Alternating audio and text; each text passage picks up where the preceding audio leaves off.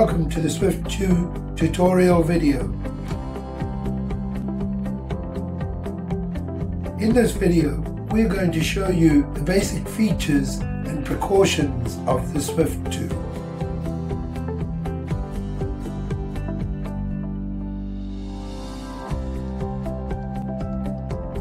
The aircraft. The Swift 2 is built onto an extremely durable 3.5mm full carbon fiber frame. An FPV camera is mounted on the nose of the Swift. Real-time video can be viewed using an FPV monitor or goggles. The mushroom antenna transmits video in all directions. Mounted onto the arms are 5-inch 3-blade propeller, 2300 kV motors and motor guards. The motor guards protect the motors from damage due to unpredictable crashes and also serve as landing gear.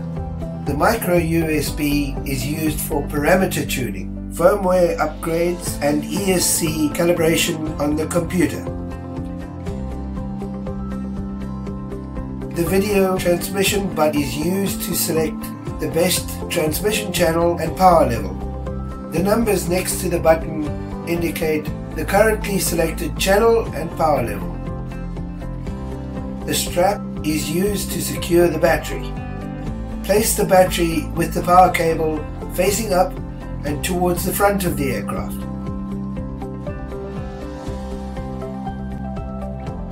Twist the cable into the strap and tighten the strap. This will prevent the cables from being cut or damaged by the spinning propellers.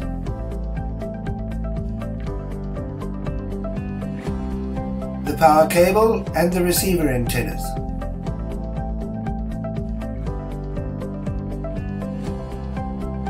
The rear LEDs indicate flight status during flight.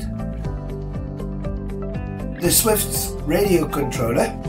The Swift pairs with a 2.4G RC transmitter. The two joysticks are configured as follows. The left joystick controls the throttle and yaw. The right joystick controls the forward and reverse movement and the left or right movement.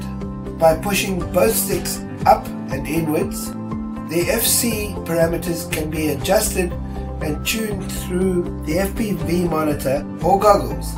To avoid undesirable losses, beginners are strongly advised not to change any of the preset parameters. There are 4 switches on the transmitter: motor arming, rear LEDs on or off, flight modes, and on-screen on or off. To avoid misuse and to ensure safety, the aircraft has built-in precautions to ensure a safe launch. If the motor lock-unlock switch is in the unlock position or the throttle joystick is not in its lowest position, the aircraft also has safe launch precautions. If the aircraft is tilted at an angle, the motors cannot be armed.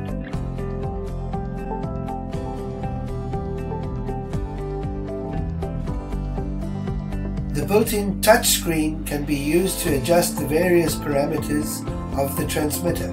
It is not recommended that beginners change the parameters. Next to the screen are 2 power buttons. To avoid unintentional power on or off, both buttons must be pressed simultaneously for at least 2 seconds to turn on or off the RC transmitter. If the aircraft is still powered on, the RC transmitter cannot be turned off and will sound an alarm. Please disconnect the aircraft battery before turning off the controller.